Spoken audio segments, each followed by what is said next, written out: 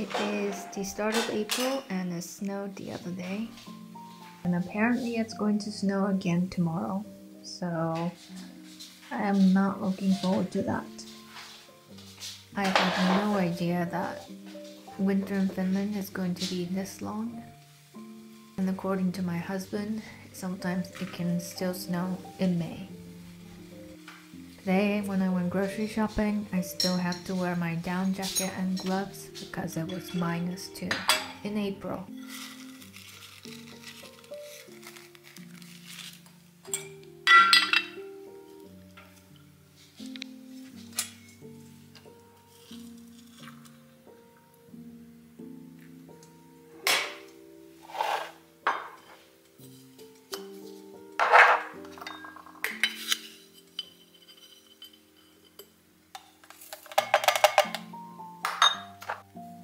So Finland was voted again as the happiest country in the world for the 7th year.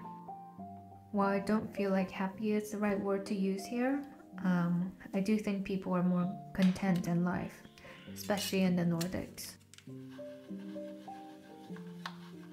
Probably because they have very good social welfare, education is free until university, I think. Work-life balance is good, surrounded by nature, etc, etc. So I guess having a bad winter month is not so bad.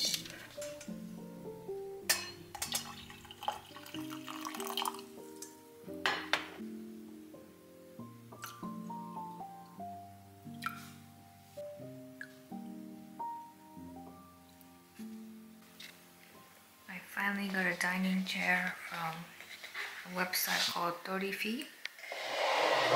It's a Finnish website where you can sell secondhand furniture, cars, houses. You can post about jobs. Pretty much anything you can get from this website. And I got these 4 chairs.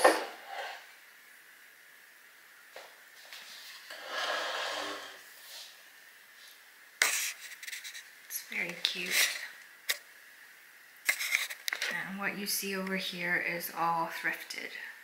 So this tablecloth, this, what do you call this? Cloth.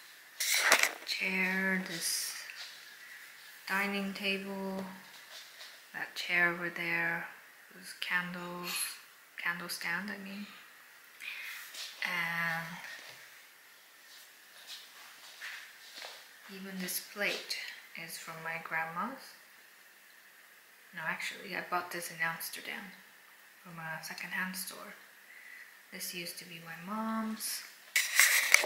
And even this bag is vintage. So, yeah. Cute.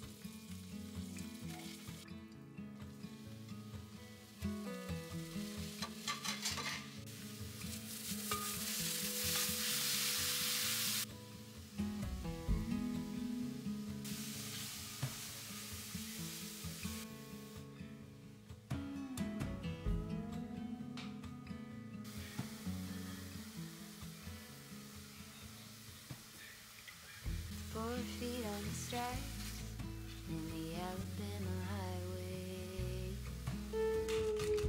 Out there in the open, just a wishing and a hoping